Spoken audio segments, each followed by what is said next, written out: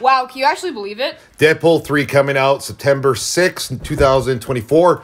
And Ryan Reynolds is my generation guy. He's in his late 40s.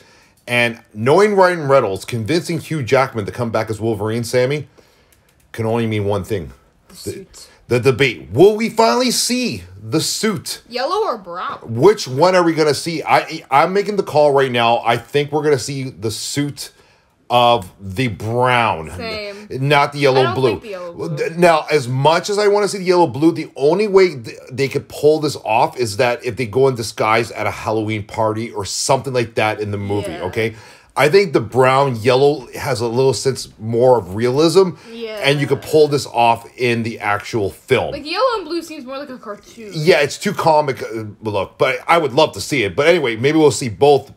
Now, the next question is, Logan's dead in the other dimension, so... Alternate reality. Right, but they're referring to him as Wolverine, not Logan. Where in our universe, or our Earth, it's Logan. So who's he in the new universe? Well, he's from another multiverse, so right? Is he Logan, or is he someone else? He's going to be Wolverine, but he's just going to be from another universe, most likely.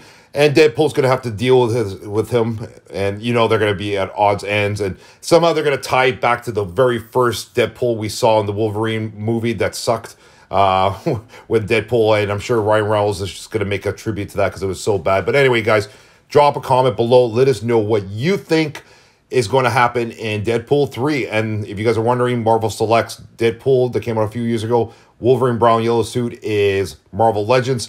And the Mondo Wolverine we use as a reference. Okay? Take care, and we'll see you guys in the next video. Goodbye!